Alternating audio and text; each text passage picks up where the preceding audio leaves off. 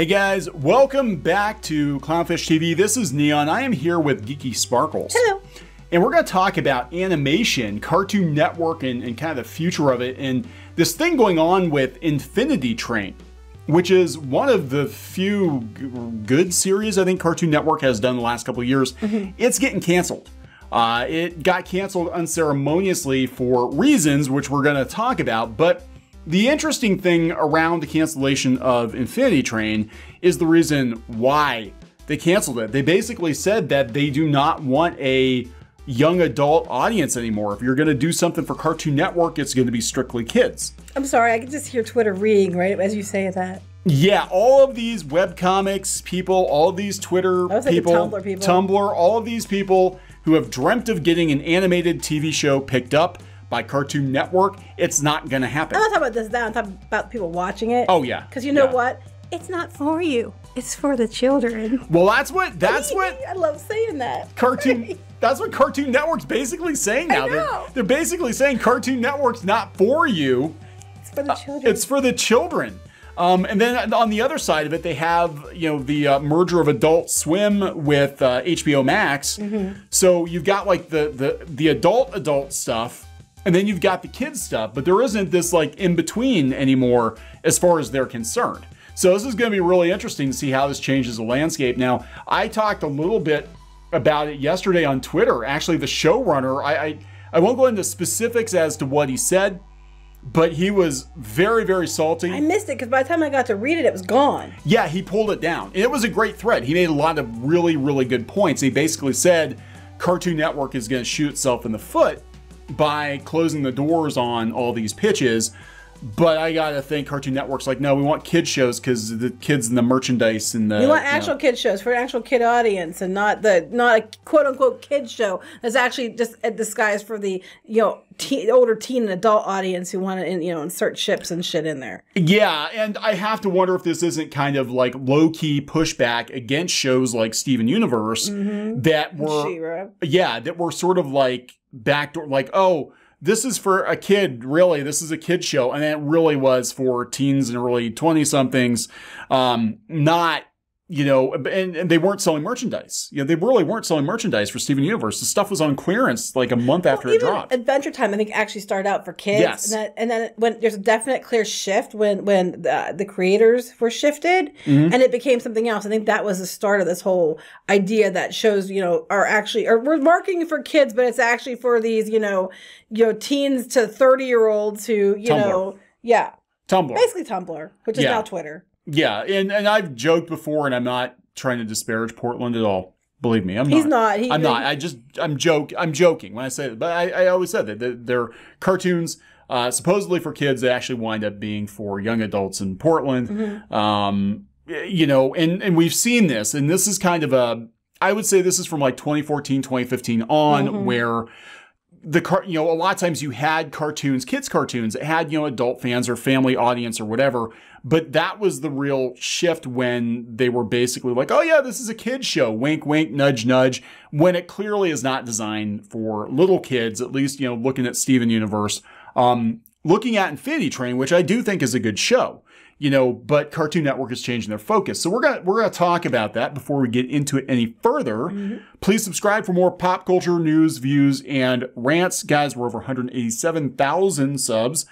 We do talk about animation. I talk about pop culture, talk about comics, whatever interests us that day. And you forgot to do your yay. Sorry, I was distracted. She has to do her little yay.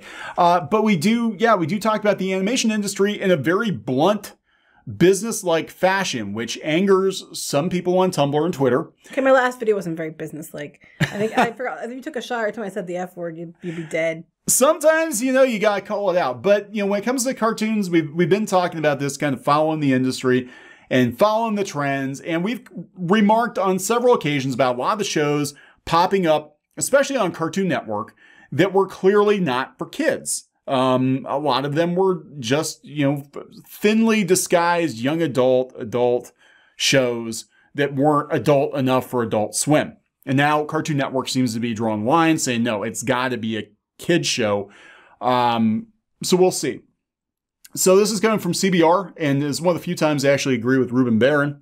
What Infinity Train's cancellation means for the future of Cartoon Network. Now, they've completely canceled it. We're going to talk about, they pulled the plug on the comics, the games, the Choose Your Own Adventure books, everything. Like, it is canceled, canceled. That's like really canceled. Like, what the heck's going on? It is beyond canceled. And the creator was out there very, very salty. Understandably. I would be too. So the cancellation, allegedly due to Book 5 lacking a child entry point, is a bad omen for Cartoon Network's future programming.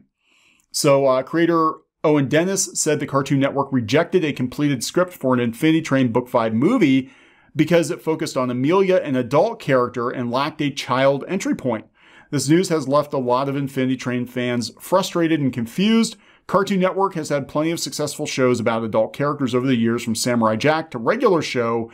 So if the current management current management, which is changing over there and has changed quite a bit, rejected Infinity Train Book 5, it makes one wonder if they would have rejected those shows if they were pitched today. Yes. Yeah, they would have, based on what they're looking for now. Yes. Yeah, so Kelly Turnbull, who is a storyboard artist who used to work in webcomics, by the way. Many guys doing manly things. Or is that what it was? Manly guys doing many things. Manly guys, manly things. Bunch of guys doing a bunch of things. Was a storyboard artist for Cartoon Network on the 2016 Ben 10 reboot. I'm sorry. The answer is yes. The standards Cartoon Network and most other children's animation studios follow. Children's animation studios. Children's animation studios. You know, it's not for you. It's for the actual children. They have grown ever more restrictive with an increased focus on preschooler-friendly programming. That actually is true, because they've got like the Batman, the Batmobile show or something, or Bat Cars or superhero cars or some dumb stuff. Our kids are older. We don't watch that now. You know what the root of it is the merchandising. Paw Patrol toys. So like crazy. Sell. And they're like, we want another Paw Patrol. We want another Peppa Pig. We want, Bluey. Because this stuff sells. The toys sell. That's what this is all about. Merchandising. Well, I think they got tired of the shippers probably sending them threats because they didn't get their ship, and they're probably like, but it's a kid's show. Yeah, I think they start out, and they actually mention later in the article that Adventure Time started out as more of a kid show. Oh, yes, I didn't even read this, but that's what I thought of. Yeah. So here we go. The list of shows Turnbull cites as likely to be rejected due to lacking child entry points include SpongeBob, regular show G.I. Joe, Looney Tunes, Angry Beavers, Rocko's Modern Life, Cat Dog, Ren, Stimpy, Garfield and Friends. Rugrats would have the opposite problem. While studios don't want shows with protagonists way older than the target audience, they also don't want protagonists younger than the target demographic. Basically, everybody's got to be in preschool. Villain protagonists, a la Pinky and the Brain or Invader Zim, are currently considered to be mostly off limits now due to fears of imitable behavior. Oh my God. This is like the crazy thing where they used to have to worry about Looney Tunes, and they had to tell people not to repeat that stuff at home. Don't drop an anvil on somebody's head. Right, that's head. what this reminds me of. When all these people were like all upset they couldn't have shows because they were afraid kids were going to go and try to outrun a roadrunner and run into a wall or things like that. That's what it sounds like they're going. They said another thing, and we're going to pull up this thread. Now, this is Turnbull's thread, not the showrunner's thread, which got pulled down, by the way. You should have screen captured. I know. I didn't think it was going to get pulled down. Come on, you know that they'll pull it down. Yeah, somebody got to him. Somebody said, hey, if you want to work again, don't do this. Too late. They said the network only wants strictly comedy pitches at the moment. This seems like a serious departure from the genre-bending programming that brought the network success through the 2010s. First season of Adventure Time could be described as strictly comedy. It got weird. Yeah, it evolved into something a lot more complex, and it would take amazing mental gymnastics to pitch Steven Universe, even in its later first season, as strictly comedy. Infinity Train was continuing that trend of emotionally complex comedy adventure storytelling. So for people that weren't kids. Yeah, so regular show, as I understand it, was originally supposed to be an Adult Swim show. That I get regular show being an Adult Swim show. That makes sense. And, we've got the showrunner of, Quintel's over there doing Close Enough on HBO Max, which is merged with Adult Swim. So that makes sense. Yeah, I guess what gets me is you could actually do more Infinity Train on HBO Max, but is it worth it financially? Because animation's expensive. Do they care? Would they rather take that money and put it into something new?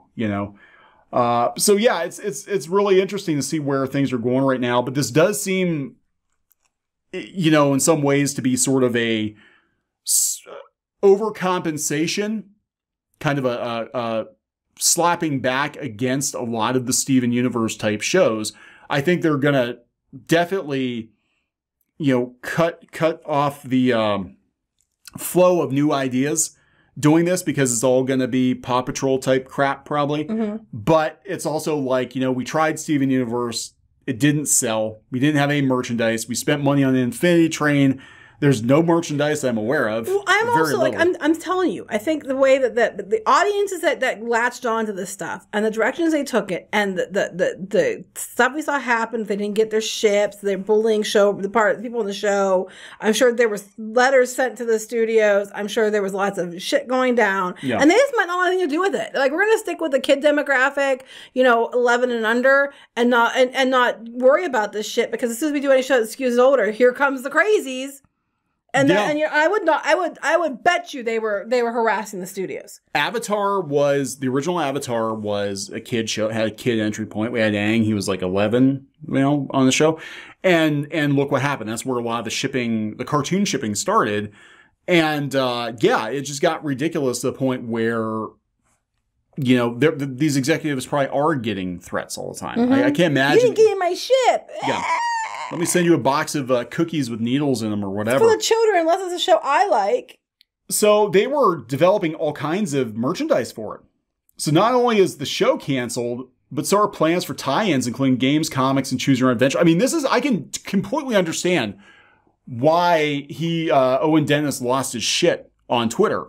You know, but he's also probably like, oh man, I gotta rein it in, or I'm gonna get in trouble for saying that I'm upset for good reason. I mean, he had a good reason to be upset. Yeah, so he said there were various plans that had been in development. There were plans to make a video game. We once had a VR Infinity Train experience where you hung out and solved puzzles.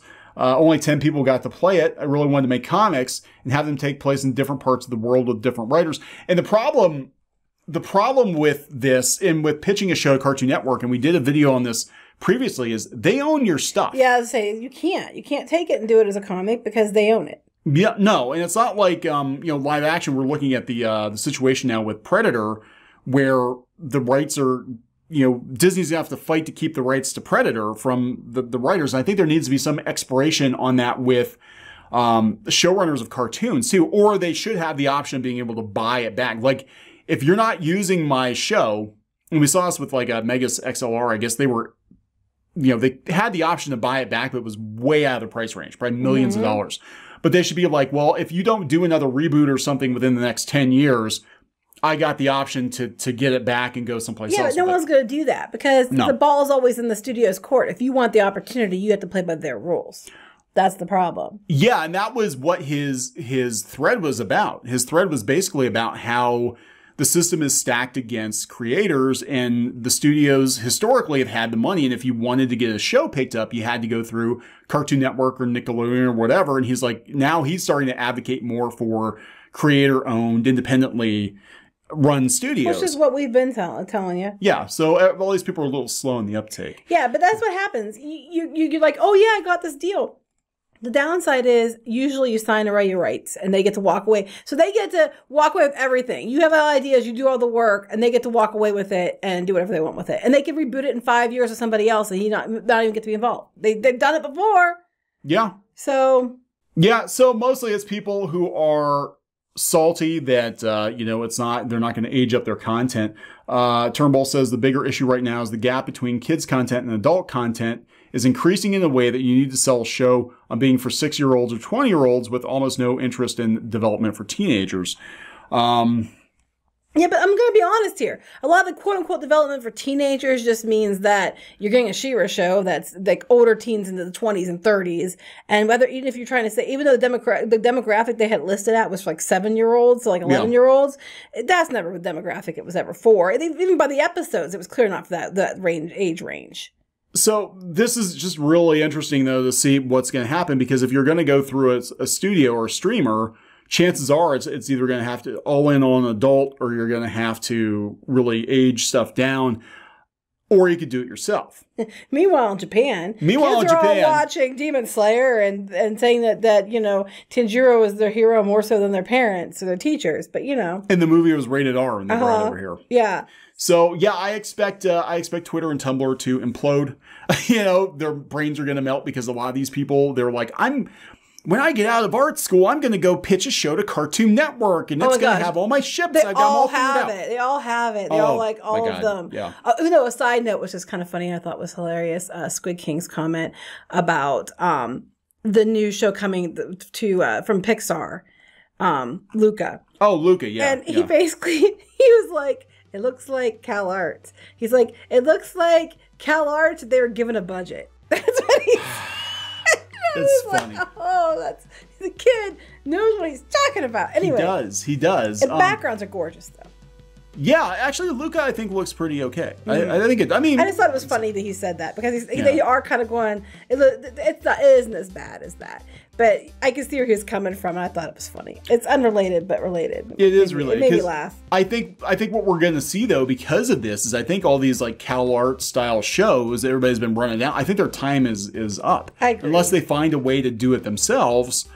Or they age the characters down and still use that art style. I just don't see how it's gonna. Yeah, it all looks the same. Yeah, and that's just it. And I think especially these shows that are for this age range, the characters all look the same. Yeah, for Tumblr by Tumblr. Yeah. And I mean, somebody will pick. I'm sure somebody will pick a Netflix. Maybe I don't know. We'll see. I guess my thing isn't so much so upset about the fact that they're just doing kids only. I mean, I think that's kind of crap because they need a wider variety. But like, I think they should be looking at shows that are different than the same old. And I think that should be the mandate. Let's try to find some shows that are different and not all look alike. Well, yeah, because Adventure Time was very different when it came out, but then it set the tone that everything started to look like Adventure Time, and now it's like, okay, that decade is over. Let's move into something else. So we'll see what happens. Yep. Tumblr most affected.